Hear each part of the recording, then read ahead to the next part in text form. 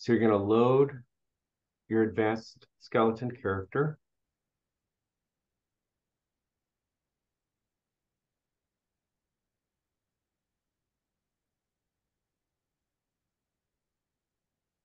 And then you're going to find the deformation system and shift click to open it, to expand it all, the entire hierarchy. And you're going to find any extra bones inside the skeleton and delete them. So I happen to know that there were some extra corrective bones placed in for the knees and elbows. So they're called slide. So I'm going to find all of those slide bones and delete them. And I'm also going to delete the groups. I'm just going to go through and find them. And the reason why we're doing this is because it will throw an error. Wonder Studio just wants a very simple rig to be exported. So there's one on the hip as well, one on the knee, hip offset. Okay. And then this skirt as well is custom. So any kind of skirt or ponytail or extra limbs you have, you want to get rid of. So I'm going to click on the skirt, get rid of that. And now I'm going to set this in a T-pose from the front view. This is the other thing Wonder Studio wants, a T-pose out of the character, not A pose. So I'm going to rotate the shoulders and then the clavicles until I get a T-pose. And then I'm going to change my filter so it only selects mesh. Or, yeah, grab all the mesh and then assign the material to Lambert 1.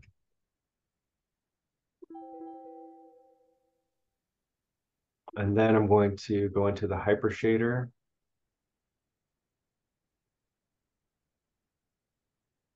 And I'm going to delete all unused nodes. And then I'm going to select all of these extra shaders. Press select and hit delete on the keyboard to get rid of those. So you want to delete any other shaders that were created in the scene to clean the scene up.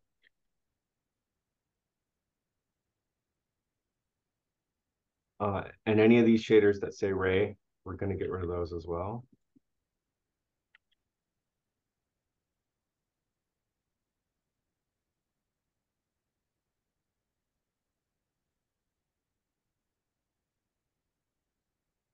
Okay. And then we're going to clean the texture maps out. So go to Windows, General Editors, File Path Editor, and any errors you have here, we're going to delete. So select that and select it down here and hit delete.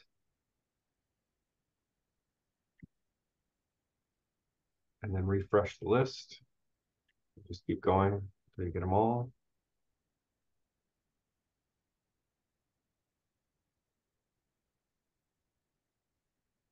And then you should have a green check mark here.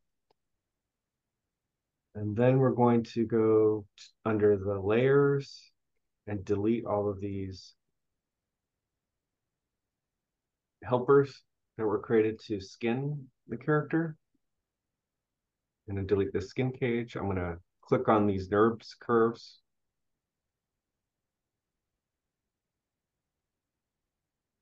Oh, I can't do that because filter mode. So yeah, you can change this back to select everything. I'm going to find that. And that's all these mesh curves. I'm going to delete all of those. Okay, so we've put the character in a T-pose. We got rid of all of the shaders, all of the textures, and all of the extra layers. And now I'm going to save this as T-pose.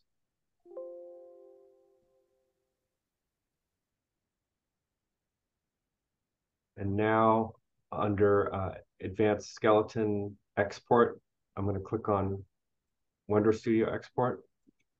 And you want to make sure that you save this T-pose Maya file before you do this, because it's going to hose this rig and simplify it. So now I'm going to hit rename and reorder joints.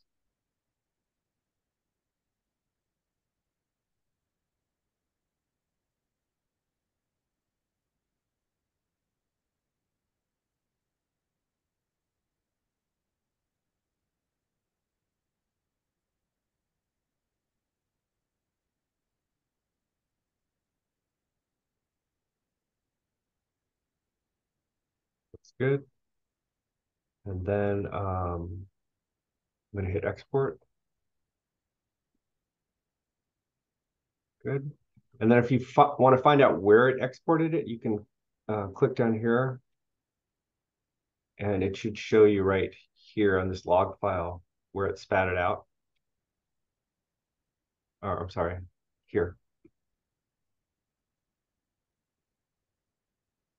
And you can just copy that and then go into a